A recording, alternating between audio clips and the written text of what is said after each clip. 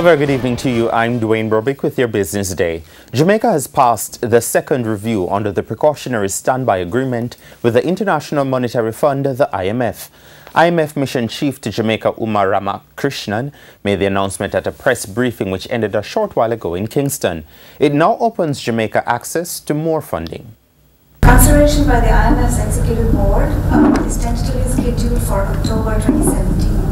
Upon approval, an additional amount of about $180 million would be made available for Jamaica, bringing the total accessible credit under this precautionary standby to about $790 million.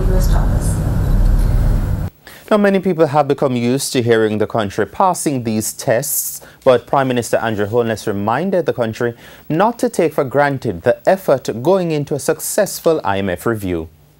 Passing of these reviews cannot be taken for granted. Under the precautionary standby arrangement, reviews are conducted every 6 months rather than every 3 months under the previous EFF. In some ways, this represents a graduation for Jamaica.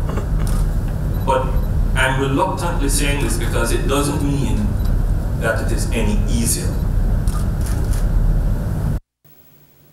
The Scotia Group recorded a 7% increase in net profit for the 9 months ended July 31. It amounted to $8.99 billion. This represents a $615 million increase in net income.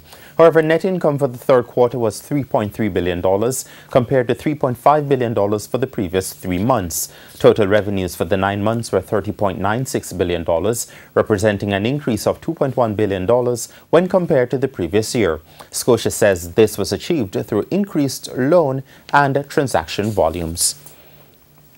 The US dollar today closed at a new all-time high again, this time over the $131 mark for the first time at $131.22. The Canadian dollar costs $107.94. The pound sterling costs $172.97, while the euro is selling for $156.51.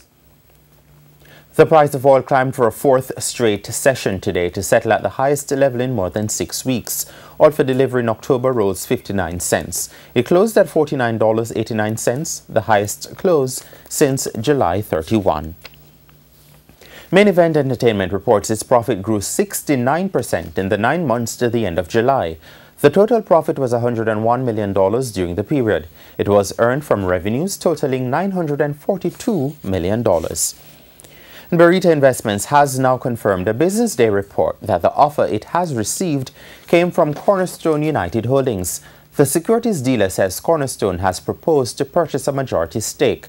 It, however, said the terms and conditions of the acquisition are dependent on negotiations which are yet to be finalized.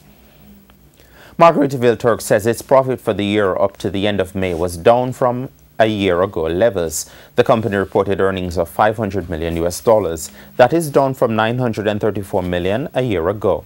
Revenues were also down, falling 5% to $6.5 million. Stocks traded mostly low on Thursday, with the JSE Market Index losing 1,157 points, while the Junior Market Index is up 23 points.